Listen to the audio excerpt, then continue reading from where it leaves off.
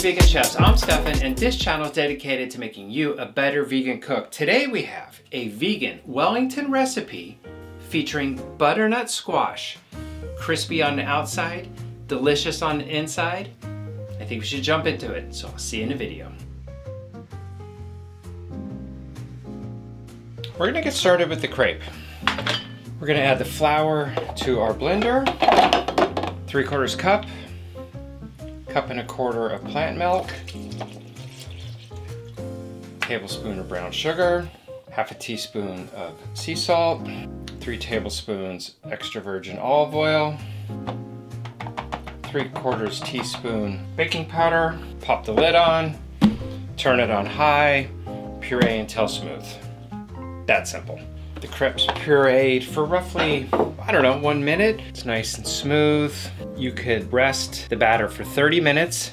That's the minimum. The maximum is overnight, which is the best. It gives the gluten plenty of time to relax. Our crepe batter is rested, and it is time to make some crepes.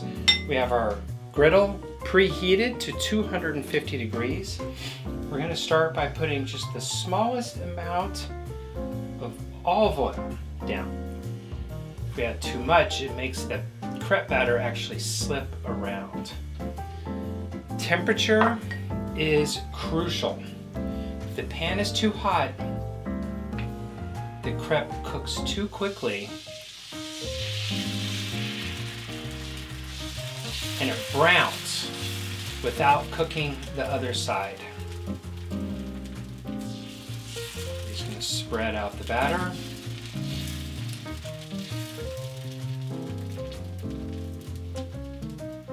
Now we just have to be patient.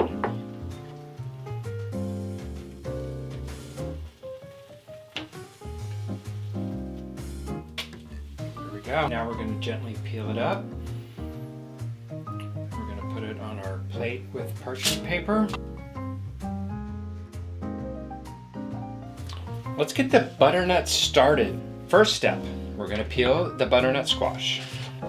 I like to trim the tip off. Just trim the bottom.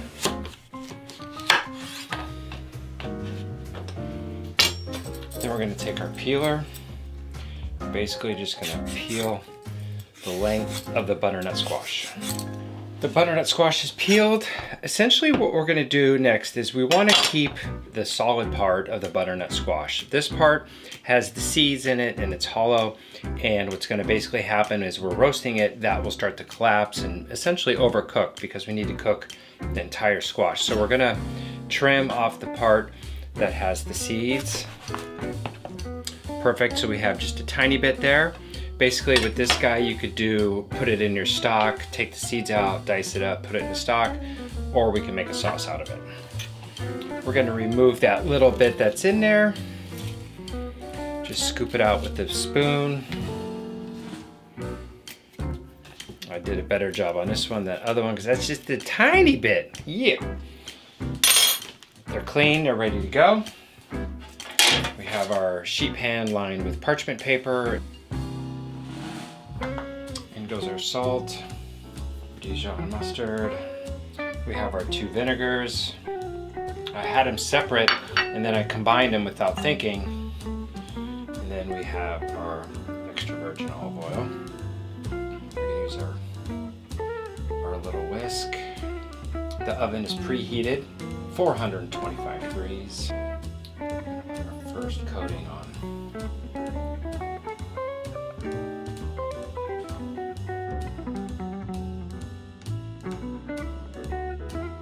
Okay, we have our first round of glazing into the oven, 425. We're gonna let it cook for 10 minutes. We're gonna pull it out, we're gonna glaze it again. We're basically gonna glaze every 5 to 8 minutes just until the squash is tender when we insert a knife. You could see it starting to dehydrate a little bit, which is perfect. And about halfway, I'll actually rotate the entire butternut squash so we can get some on that bottom as well. All right, back in the oven. Another 10 minutes or so. The squash is looking so dark and earthy.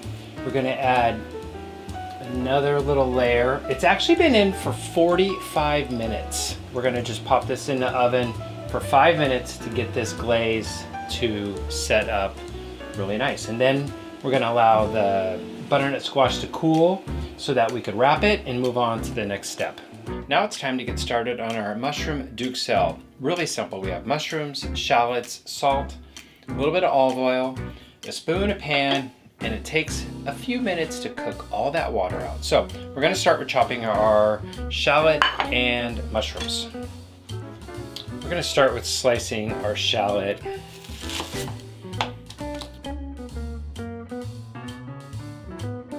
So the mushrooms. We're basically just gonna chop the mushrooms pretty fine, and it's easier to just kind of do it in batches. We have 1.5 pounds of button mushrooms here. All right, the mushrooms are just about chopped. I really recommend a larger cutting board. Tablespoon of olive oil, nothing major. We're gonna add our shallot. Saute the shallot for a minute or two. We're gonna season the shallot. It's time to add the mushrooms. Hit it with our salt again. We're gonna stir. Essentially, we're gonna cook on low until the mushrooms are dry. This is not a classic next step, but it's something I really like. It adds a bunch of freshness to it. We're gonna add about 1/4 cup of chopped chives. The time has arrived for us to roll our butternut squash Wellington. I have the oven preheated 400 degrees with a sheet pan in the oven. We have our butternut squash. We have our beautiful crepes. We have our mushroom duxelle, flaky salt, and we have our puff pastry sheet. So I think it's time we get started. Let's do it. The first step in building our Wellington is we have a piece of plastic wrapped down. We're gonna place our crepes down. We're then gonna spread some mushroom duxelle down.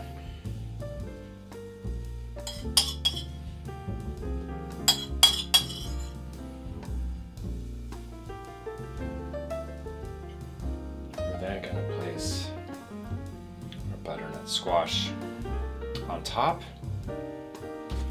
Grabbing the plastic, we're gonna start to roll the crepes around the butternut squash. Just peel it back a little bit. We're gonna fold the ends to seal it. We're going to continue to roll, and as we roll we're going to start to twist the ends. We don't want to go crazy with making it too tight, but we want to definitely make it compact. We're going to pop that in the fridge for like 10 minutes so everything sets. We have another piece of plastic wrap. We have our thawed puff pastry. Place that right at the edge. Picking up using the plastic wrap, we're going to start to roll all of it together, pulling it tight.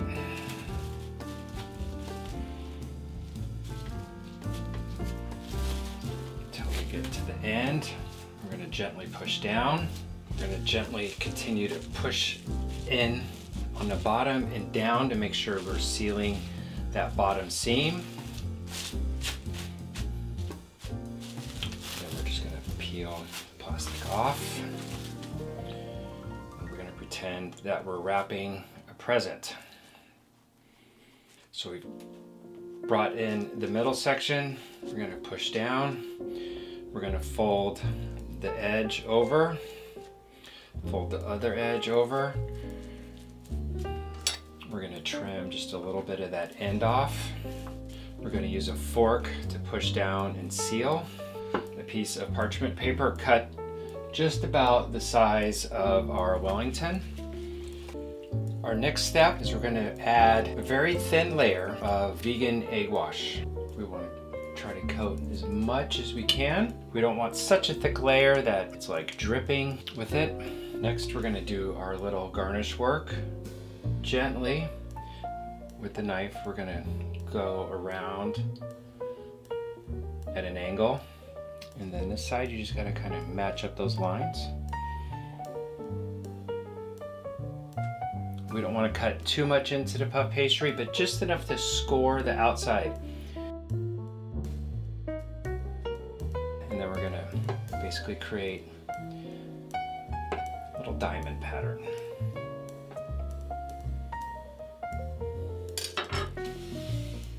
Our last step is giving a generous topping of flaky sea salt. Don't be shy with the salt. It's gonna add this just beautiful burst. It's gonna help make the dough crispy, and this flaky sea salt is absolutely delicious. This is gonna go in the oven.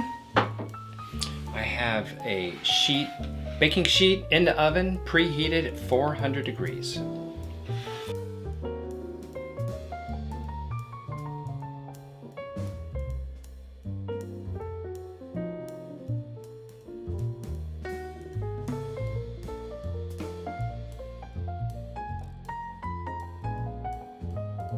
I am so pleased with how crispy the puff pastry is. I'm exceptionally happy with how cooked the puff pastry is on the inside. The butternut squash is still vibrant in color. It's cooked all the way through, but there's a little bit of texture to it in the middle. The mushrooms look amazing. So let's cut a portion.